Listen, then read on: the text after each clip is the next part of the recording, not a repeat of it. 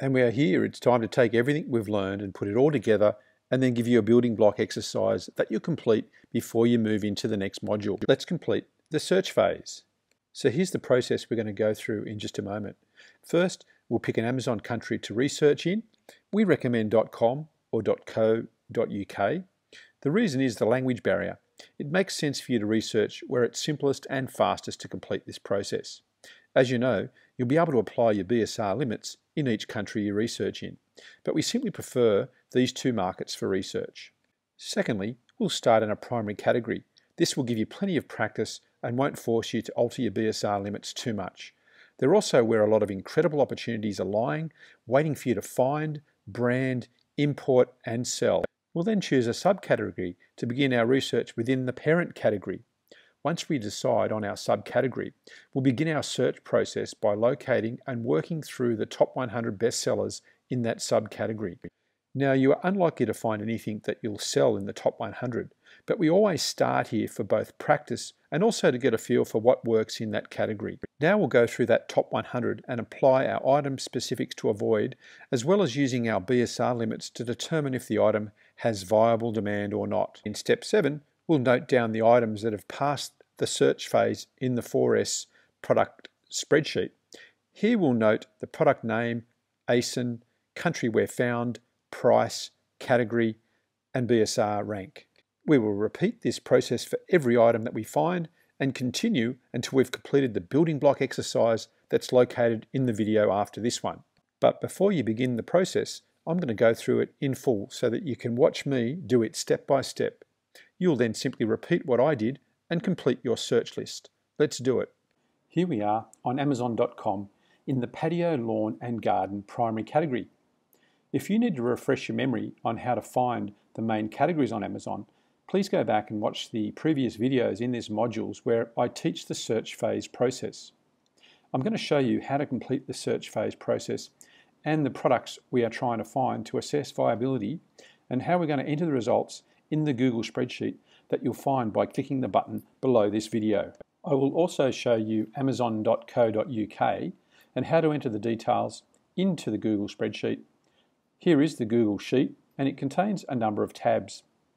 The search tab is active, showing all of the suitable research categories marked in green, the possible categories once established in yellow, the possible but require approval categories in purple, and the categories to avoid in red. I've also given you the item specifics to avoid with reminders on what each of these mean. When you hover the mouse over the black mark in the top right corner of the cell, you can see when we hover over electrical and battery, you can see the brief reason we avoid this item specific in the comment box that appears. Next, I've included a table showing the acceptable BSR for each country and categories that I taught in the previous videos.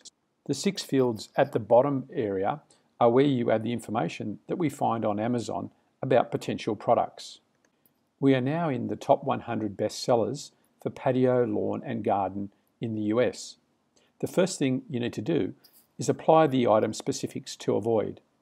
Again, they're listed in the spreadsheet that we just looked at to make it easier for you to apply this to each product and to help you bed the list into your head. When you are looking at a product, if you don't know exactly what it is and whether it has an item specific to avoid, we can click into the listing to find out more information.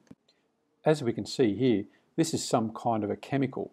Therefore, it would hit one of our item specifics to avoid, so we would ignore this and move in to the next product. Looking at the next product, this is an electronic insect killer. So therefore, it is an item that requires power. Therefore, we would move on. The third one contains a chemical to trap flies, and the fourth product contains a liquid to bait ants. These products hit the hazardous and chemical item specifics to avoid, so we would move on to the next product.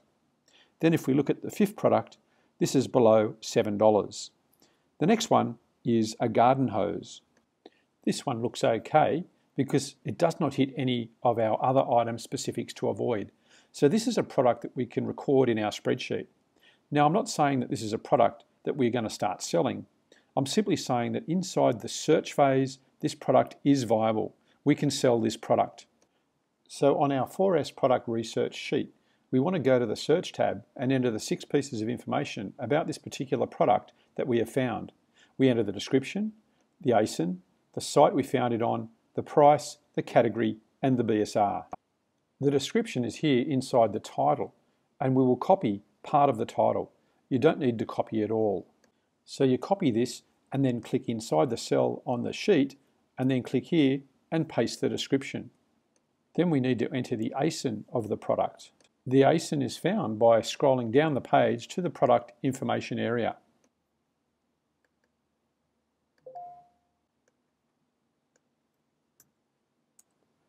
Then the site that we found it on is the US. Then we want to get the price of the item, including any shipping cost.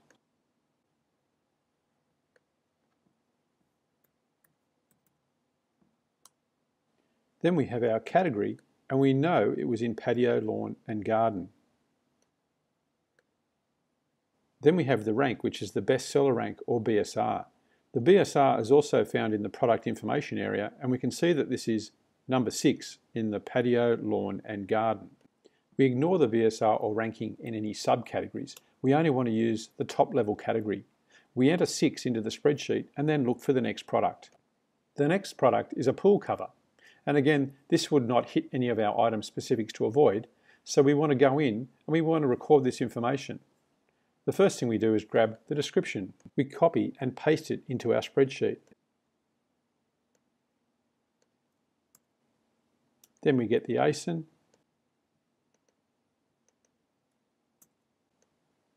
Then our site is US again. The spreadsheet has a drop-down that shows the 4 main countries to research in. When you select a country, for example UK, the category drop-down only shows the categories in the UK. If you select Germany or France, the spreadsheet only shows 2 options at the moment, primary category or other. If you want to add any categories to the drop-down list for Germany or France, you go to the tab at the bottom called Lists. What I'm quickly showing you is optional just for people that want to do foreign language countries. Here you can see the 4 countries in the drop-down lists, and if you understand German or French and want to add relevant categories, you enter them in the column for the relevant country, and the drop-down list would automatically show what you add on the search tab. Let me demonstrate by adding a test category to Germany. Now, when we go to the search tab, and you will see the test category for Germany.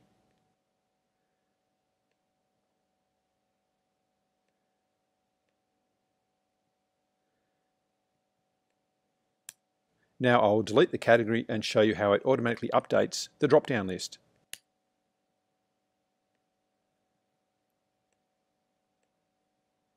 Now you can see it's only primary and other in the drop-down list, and the test category is gone. Okay, let's go back to our research, and the next thing we need to do is add the price for this product, which is $11.99.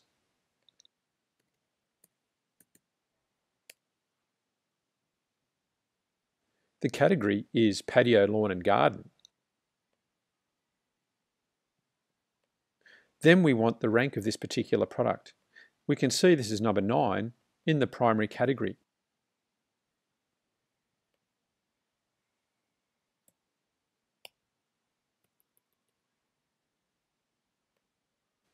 Then we go back to the top 100 list and you continue the whole way down the page.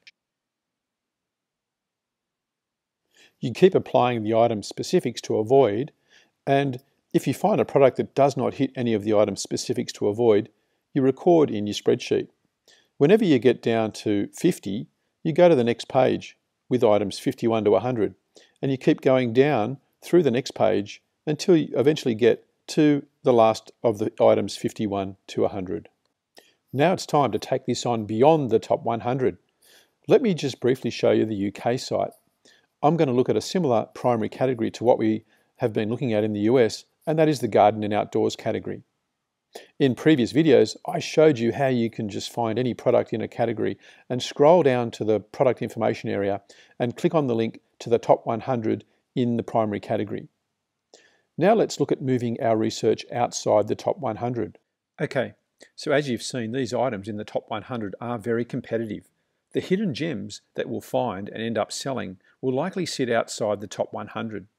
Let's talk about that and what you need to do once you've exhausted the first top 100 bestseller list. This process is actually pretty simple. All you're going to do is move into a subcategory and locate the top 100 bestsellers in that category and repeat the exact same process you've just completed. We'll then move into the second subcategory and repeat until we're finding items that are outside our BSR limits. I'll show you how to move into subcategory and then to subcategories right now. Moving outside of the top 100 in a primary category is very simple. We are going to use the Amazon subcategories that they allow us to explore, as well as subcategories. These subcategories can be found in the left margin underneath our primary category. In the patio, lawn and garden category, Amazon has the first subcategory listed as gardening.